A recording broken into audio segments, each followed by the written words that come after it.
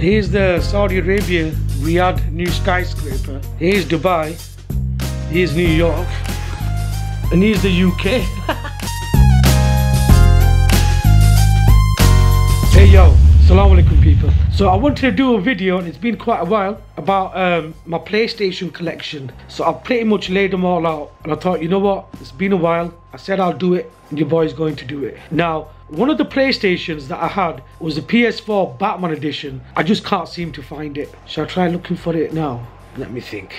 Anyway, let me just show you what I've got here. So this is the first console that I had, the Super Nintendo, the original bad boy. For me, the most memorable game on this system, Super Mario and Street Fighter. Changed the game, man. Changed the game. Right, so that's my first console. The second most legendary computer, which I probably think is the #1 computer that changed the game forever. I mean, it was the Mega Drive and Super Nintendo that controlled the game. But then this bad boy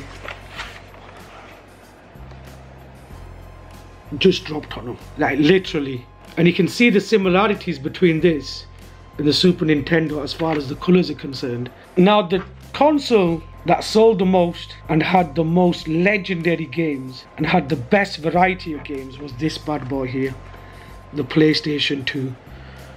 The ones that I remember the most are obviously the GTA games, the Godfather, Scarface, and if I'm not mistaken, I think Getaway was on PlayStation 2.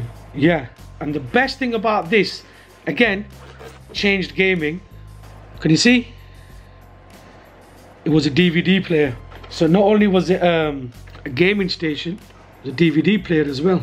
And I love this PS2 logo, man. Much better than the one now. It just makes the console just stick out. The PlayStation 3, that is upstairs. Guys, you've seen a PlayStation 3, haven't you? One of my personal favorites, and the one that I had the best memories with, obviously the PlayStation 4. But this one here, I spend a lot of time with my nephew. It got me back into gaming, put it that way, because there was a time when I was like, you know what, I just never found the time. And with my nephew, I just clicked with him like that.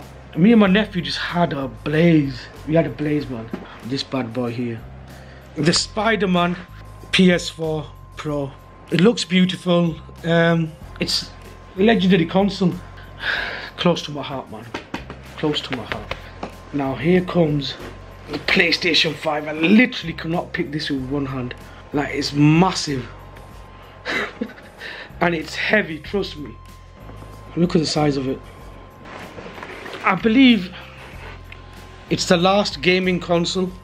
Games in the future may, let's just put it this way, Netflix, isn't it? There'll be people streaming them. And I think this is it. Like, the size of this, like literally my wrist is hurting me. So far, I'll be straight with you, I'm loving it.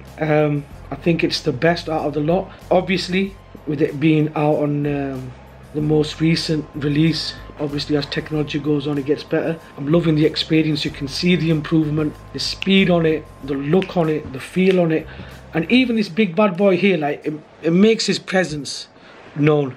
It reminds me of the original PlayStation 3's design, but it was like massive, like literally. I think this is bigger, badder, and yeah, I can see this bringing out some crazy games, especially when it gets to the end of its run. When the PlayStation 5 reaches the end of its run, like the level of graphics just go from here to there, because they're about to cross over to a new generation. You've seen it with the PlayStation 4 Pro.